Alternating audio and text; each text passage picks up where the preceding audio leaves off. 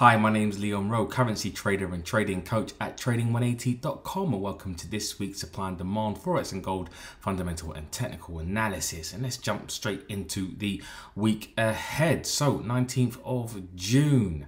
In the United States, the spotlight will be on speeches by several Fed officials, including Chair Jerome Powell's testimony before Congress. Investors will also closely follow flash PMI services and manufacturing readings, as well as housing data such as housing starts, building permits, and existing home sales. It will be a busy week in the United Kingdom with the Bank of England's interest rate decision, as well as releases from the inflation rate, retail sales, and customer confidence. Additionally, you've got central banks in China, Switzerland, rest we don't necessarily look at, and they're detailing the course of their monetary policy. Elsewhere, inflation rates will be released in Japan. So finally, flash PMIs for June will offer a first look into economic conditions in Australia, Japan, the UK, the Euro area, Germany, and France. So lots to look forward to. A bit light on the US news, but some important data coming out elsewhere, especially for the UK. So moving on to some technicals and some more in-depth fundamentals. So the dollar this week, what did we see? We saw Jerome Powell indicate that at least 2 more rate hikes are coming after they actually paused, which is, I guess it was considered a skip or a pause. And it says officials lift forecast for rates growth, core inflation, and Fed signals break from string of increases likely to be brief. And so Federal Reserve officials paused their series of interest rate hikes, but projected borrowing costs will go higher. So interest rates are going to go higher than previously expected, owing to what Chair Jerome Powell called surprisingly persistent inflation and labor market strength. And so it was considered a hawkish hold. But the market actually didn't believe the Federal Reserve, right? And so you've seen this week, from a technical price perspective, the dollar actually decrease in value, depreciate, and this was also driven by some other news that came out, which was inflation related. I think it was it PPI, producer prices index, and I think there was jobs as well, or unemployment came in a bit higher in the same week that the Federal Reserve were hawkish, right? And so what that pretty much means is that the data needs to support the narrative. So if the economy is slowing and inflation is coming down to their 2% target, then it means that they're actually less likely to hike. And so the Fed can kind of say now that they're hawkish and that they're expecting maybe 2 more rate hikes. But if the data doesn't support that narrative, then it's pretty much, the market's not going to believe what the Fed is saying, today, and they're going to price that in, right? Or they're not going to price in the hikes, which is basically what's happened. So to summarize, I guess, that sentiment and what Bloomberg economists say is that they interpret this dot plot as a jawboning tool. And jawboning is like moral suasion. So central banks, what they do is they try to talk up the currency. So what they'll say is they try to get the market to do the bidding before they actually do hike or cut. And so if they want the market actually, and they want prices to go higher or lower, then what they'll signal to the market is they'll say, oh, we're thinking about hiking. And that's basically, or use language, hawkish language, to try to get the market to anticipate that they're going to hike, pushing prices to where they want prices to, that may help inflation or deflation, depending on whether they want to, be hawkish or dovish. And get the market to move prices, and that is what is called jawboning, without actually moving or tinkering with interest rates. And so they're signaling to the market that they are hawkish, but whether they are or not is another thing. So basically that's what the Bloomberg economists are thinking, is that they are just jawboning and talking up, or the the dollar, and it basically is a way for the Fed to preempt further easing in financial conditions in response to its rate pause, even if the additional tightening is unlikely to be fully delivered.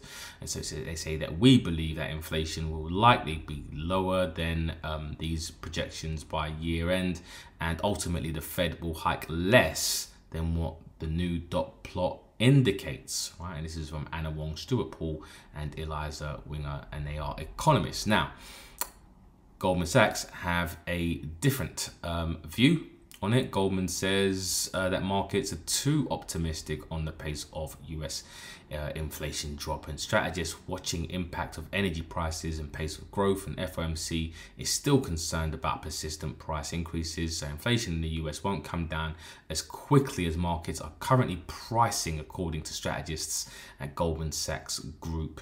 And so this is really the chart, and it says markets appear considerably more optimistic than we are about the pace of inflation normalization. So you see the market implied inflation coming down, and then you also see Goldman Sachs's forecast in blue, and they think that inflation is likely to stay a bit stickier, right? And so 1 second, let me go back. And they say, although we expect further declines in inflation going forward, markets appear considerably more optimistic than we are about the pace of cooling, the strategist said. And it says Fundstrat head of research Tom Lee said that in a note Friday that price increases could ease off potentially this year, and possibly amid a drop in the shelter or rent component of the consumer price index. The stock market is beginning to come around to that way of view, and probably explained much of the gains the year to date. It said that wasn't what I wanted to read, but where was it now? What did I miss it? All right, it says here investors could be assuming that a sharp deceleration in growth will lead to a more rapid easing of price pressures, and tending to be more bearish on energy prices than what is implied by commodities futures. Strategists led by Praveen wrote in a note on Friday they see limited ability for those things to lower prices, and say markets are also ignoring the potential for delayed onset inflation in sectors like healthcare. Anyways, the Goldman Sachs pretty much believe that inflation may not, will maybe stickier than anticipated. So it's all about data and when the data comes out. So if the data supports a rate hike, meaning inflation remains sticky, it doesn't come down or stays as it is or goes higher, then in fact that proves that the Fed is right, and you'll have they're likely to hike, which would then mean that the dollar is likely to be supported. But if not, then and inflation is actually seen as coming down, like some economists predict, then pretty much any pullbacks are shorting opportunities, right? And so it really just depends on how the market see and interpret the data. So the dollar is a bit of in a bit of no man's land at the moment. Again, it's just more data dependent. So dollar yen, and the dollar yen, again, although the dollar is in a bit of a precarious position, and the markets don't necessarily believe their hikes, the Bank of Japan this week stayed very dovish. Only central bank really to remain dovish, and so and not really hike rates, and so and not looking to hike rates soon anyway. So the Bank of Japan holding rates, possible yield curve control adjustment in July, but Ueda, the Bank of Japan governor, is still remaining quite dovish. So with that being said, what you've got in fact is more hawkishness for the dollar, and any pullbacks should be buying opportunities if you subscribe to the interest rate divergence trade idea. So any pullbacks into these zones I think are going to be decent for a long trade. The problem is that the weaker the yen becomes, is the more the central bank, the Bank of Japan, are likely to to want to intervene. And so we look at this this article as well, talking about the yen carry trade, and it says yen carry traders cheer Ueda's softly approach to Bank of Japan. So Japanese yen is the only negative yielder among 31 currencies. No change to Bank of Japan's negative rate policy expected in 2023. And so this is basically the where the carry trade is where, actually I'll read it from here. It says carry trades take advantage of the difference in interest rates between two economies to borrow where the rate is low and invest where it is high. So while speculation lingers, the Bank of Japan may tweak its yield curve control program this summer to make it more sustainable. Ueda's commitment to negative rates is what is key for any carry strategy involving the yen. And so they just borrow the yen at a cheaper rate, invest it in, you know, higher yielding currencies like the dollar, the New Zealand dollar, the pound, and make money on the difference, right? And so you know, with that, you know, you're seeing a lot of the yen pairs, if it's, you know, euro yen, pound yen, you're seeing pretty much parabolic moves, right, to the upside. Not so much on the dollar, but on those other currencies where the central banks are a lot more hawkish, you're seeing lots of upside. So I would, in the short term at least, expect the hawkishness to continue. 145s are seen as the area where prices may want to kind of turn around, to be fair. That's kind of been like the line in the sand from several banks. So 145, 146s could be a really nice shorting area. But let's see. I think the path of least resistance is still to the upside, as you know, as kind of, you know, negative sentiment on the dollar has been against other currencies. I think against the yen, it should continue to move higher, and any pullbacks are shorting opportunities. Dollar Swiss, again, dollar pretty much selling off this week, and there are some shorting opportunities, looking for any kind of pullbacks into supply. If you want to be a buyer of the Swiss franc, of course, the Swiss National Bank are looking to hike this week and continue hiking, matter of fact. And so, yeah, they are quite hawkish. So any pullbacks, I think, are buying opportunities or shorting opportunities with regards to the Swiss franc. But again, data dependency, if there's data supporting the economy for the dollar, as well as interest rates and inflation, then you could see a decent buy, in fact, at those 88.50 cent levels. So so yeah, there's that. Dollar CAD, and the dollar CAD, again, dollar selling off. And then when you have a central bank like the Canadian dollar who are continuing to hike rates, or seen as continuing hiking rates, and you've got the Federal Reserve who have paused, again, it's no wonder, you know, you see prices continue falling.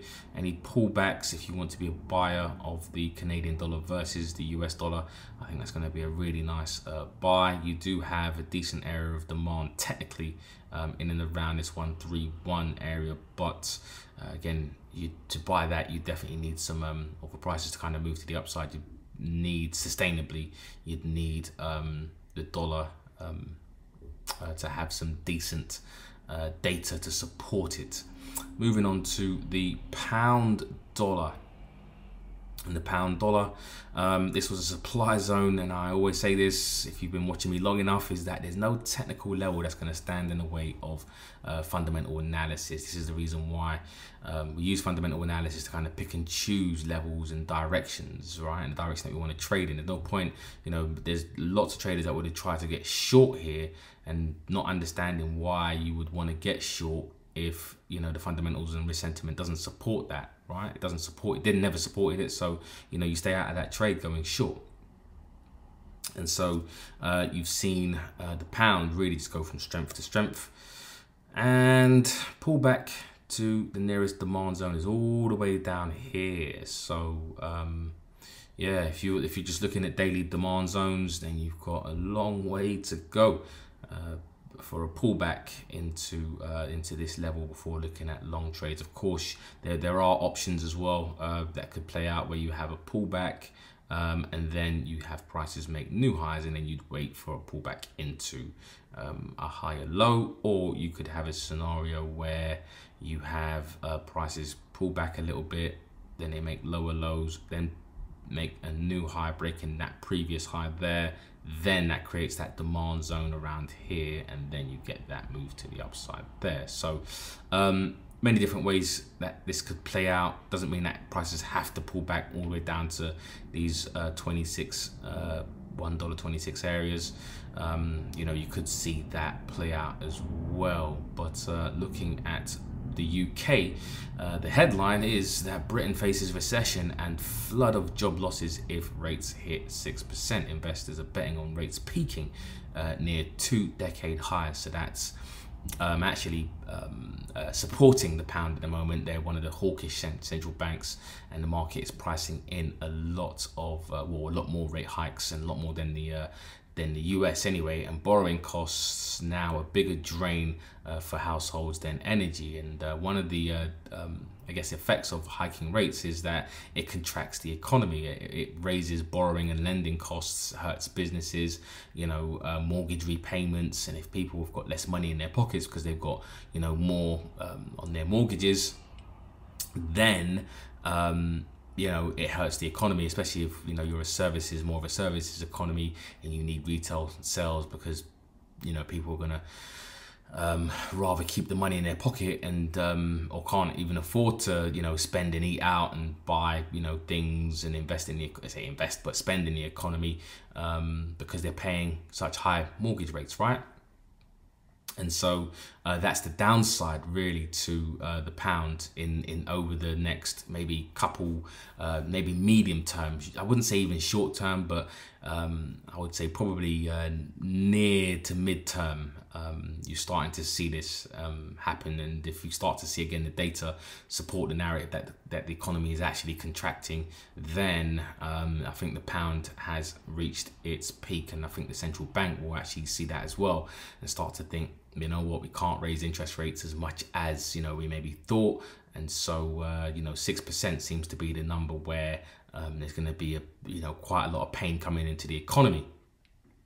But I think for now, the move is to the upside. Of course, you don't want to buy at highs.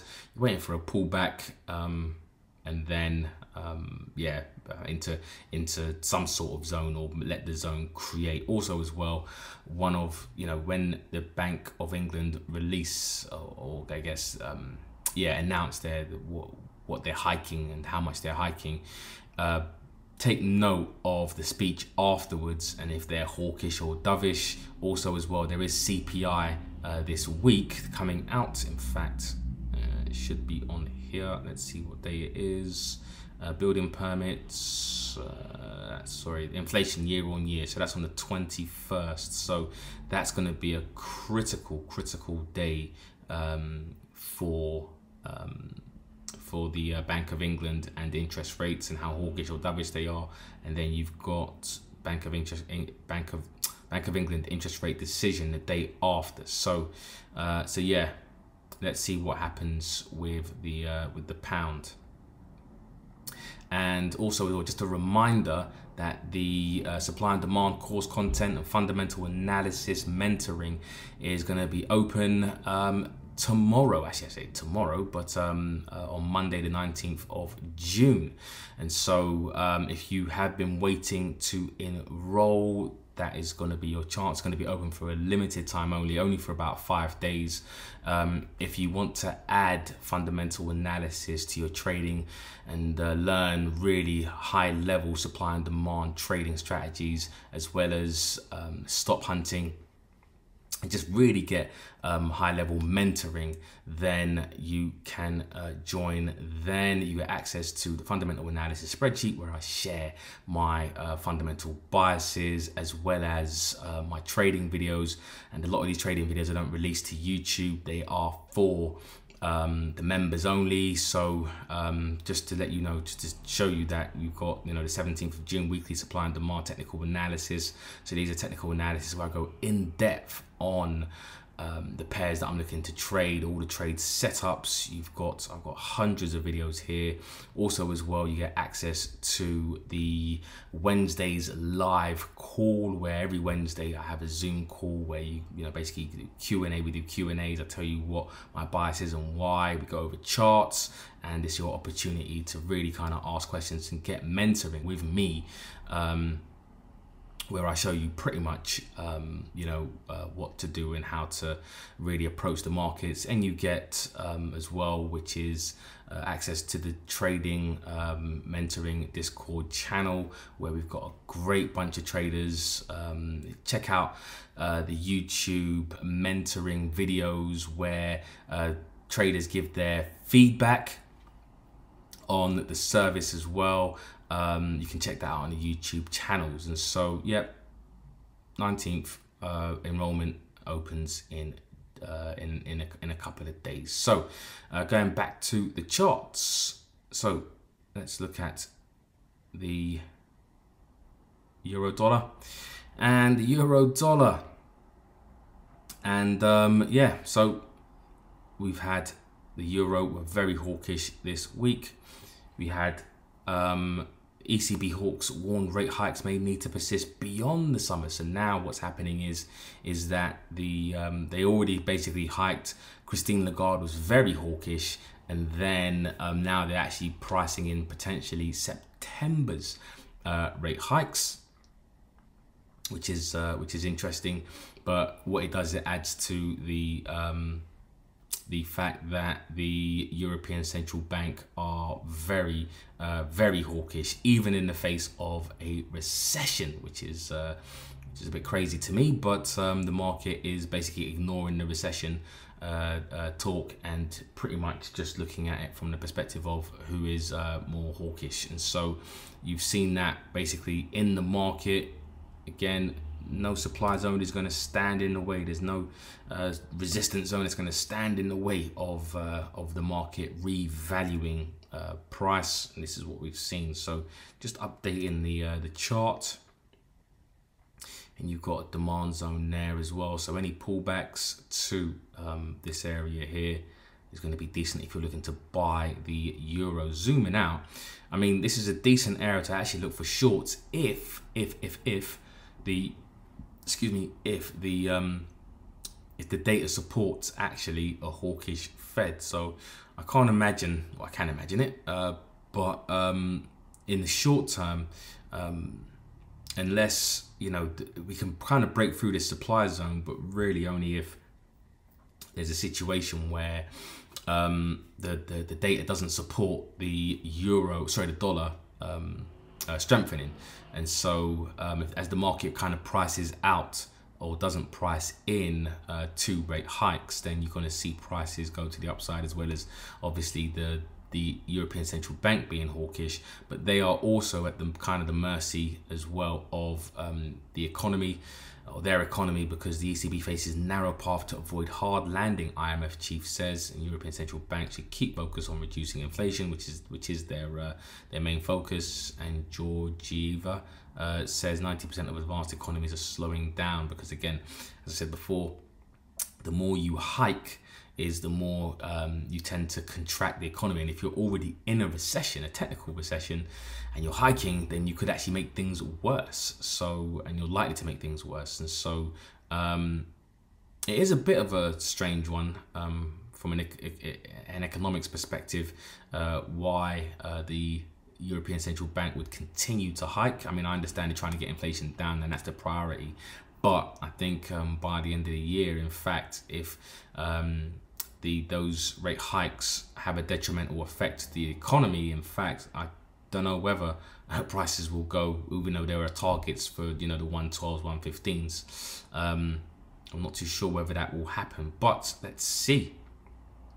For now, though, in the short term, you know, the sentiment is to buy the euro. The market is pretty much saying buy euro, buy euro, buy euro. So any pullbacks are going to be decent buying opportunities. If you get down to the 108s, not too sure whether that will happen. Again, similar to the pound dollar, where you might get a higher high, higher low, and then a pullback. That would be a buy, or you might get lower highs, lower lows, and then a break, and then a pullback, and then you're looking for a buy trade there. If you're looking to buy the dollar and be counter to the to pretty much general sentiment, then you're looking at this supply zone here as a decent area to look for any short trades. Looking at the euro dollar, and again, sorry, euro yen, and again, you can see the difference between central bank divergence playing out on a chart, where the European Central Bank are very hawkish, yet the Bank of Japan are not, right? And so you're seeing that play out. You need pretty much a 500, 600 pip pullback in order for you to get long on this from a daily demand zone perspective. So doesn't look like that's going to happen anytime soon, unless there's some major news that comes out from Japan. But yeah, where we are, again, very similar to the, in fact, exactly the same as the pound dollar, or maybe like the euro dollar, where you need to see higher highs being made, or pullback down into the lows, or you're looking at lower highs, lower lows being made, a break above, and then a pullback into that demand zone before looking at getting long. Other than that, I can't see reason why you'd want to get short on that yen, unless you're trying to anticipate yield curve control a bit early, but that's going to be a very tricky trade, to be fair, for you to get involved in. Euro pound going lower and lower, and I think with the euro pound, it is I think the pound is slightly stronger than the I say slightly, but it's seen as being stronger than the euro. And really, for the main reason for that is I think it's because the pound has got a better economy. Pretty much, they're not in a recession, and so although the ECB are hawkish, you've got better economy in the UK at the moment, but also as well the higher they got higher inflation, and so I think the banks are quite pricing in a bit more hikes than expected from the Bank of England. So that's basically what's happening. So if you continue to want to be short on the euro pound, then you're looking at, I think, the 108 the 0.862s are going to be really nice for a short, or basically back up into these 0.87 area. Again, that all depends on what happens this week. If inflation comes out higher than expected, then pretty much the central bank are going to end up hiking more, or expected to hike more, which then means that you're going to see, or you should see, the British pound actually start to appreciate against the euro. Not necessarily, massive increases, because you do have two central banks that are hiking, right? And when you get two central banks that are hiking, prices do tend to auction, but you can just get more of a slower grind, lower or higher, depending on which one the market prefers to buy or sell. If you are looking to buy the euro, then you're really looking at the next demand zone is going to be all the way down into the 84.50s before looking at getting long. The Australian dollar, US dollar, gone from strength to strength. Again, I think last week we were looking for a bit of a pullback. If you were looking to buy the Australian dollar, it didn't happen, and prices have basically broken through that supply zone. And the more times the level is touched, by the way, which has been touched like once, twice, three times, the weaker it becomes, because it's no longer really a bargain anymore. And so with a weaker sentiment against the US dollar, but also as well the Australian dollar, the RBA, Central Bank of Australia, were quite hawkish as well. They had a surprise hike, was it last week? And so pretty much what you're seeing is the effect of, again, two central banks, at least in the short term, diverge, where one central bank has kind of held rates and the other, and the market doesn't believe that they will hike as much as they say they are, whereas you've got the RBA who are hiking rates and the market believes that they're going to hike rates more, right? So that's the reason why you're seeing this move. So any pullbacks into demand, decent for a buy trade. Again, very similar to the other pairs that I've mentioned with regards to the fact that if you don't get, when you get this large pullback, you may have to wait for higher highs, higher lows, or certain similar patterns. Also as well, if you believe that the dollar actually could be a decent buy up here technically, but again, the data would have to support that narrative. You can't just look to buy the or short this pair without anticipating that there's going to be some good news or some decent news for the US dollar. Although this move has gone quite parabolic, so I would expect some profit taking at least at some of these levels before prices go to downside. I think also as well, Jerome Powell's speech could actually be a turning point around here, depending on how hawkish he is.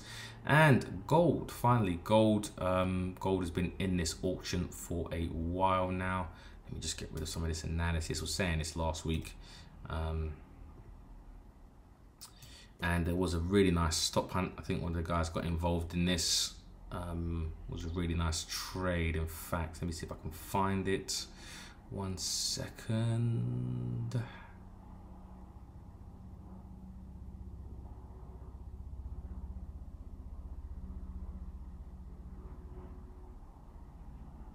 Yeah, so here it was. So Spencer got a little stop hunt on gold. So yeah, really nice trade. So this was where he got involved, and price has gone higher, it looks like. So yeah, really nice. Don't know what time frame that was, but like maybe a lower time frame, somewhere like maybe the hourly or something. Yeah, so nice. Managed to get involved, and then prices went to the upside. Anyways, yeah, where we are now, of course, we were at the bottom of this demand zone, so prices kind of bounced along. If you're expecting the dollar to actually go to get weaker, then you would have to look for gold to go higher. If you're expecting the dollar to get stronger and appreciate, then in fact this supply zone could be a really nice supply zone to look for shorting of gold. Any recession talk is going to be buying opportunities for gold. I think if the economy starts to contract further, and signs of slowing down and inflation coming down, and the Federal Reserve is not looking to hike, then gold should be the buy, as it typically moves in the opposite direction to the dollar. So those are really where your levels are at the moment. And so yeah, a decent trade on that stop hunt. Anyways, guys, I hope you had a great trading week, and I hope you have a great trading week. And don't forget that if you do want to be mentored by myself, the Trading 180 mentoring opens on Monday the 19th. I look forward to working with you. Anyone who sent me also as well any emails, if I haven't got back to you, I apologize. I don't know what's happened. I think I've had some issues with my email coming through from my website, and so some people have emailed me multiple times and it hasn't come through, and so and then they email me directly, and then it's like, oh, I haven't received it. So if I haven't received it, I apologize. I'm going to go through them again and try and find exactly where they are and get back to you ASAP. So guys, I hope you have a great trading week. I look forward to working with you. If you do want to join the mentoring group, it's only open for about 5 days, and then that's it for maybe until maybe October, November, it depends. Anyways, guys, take care. Speak to you soon. All the best.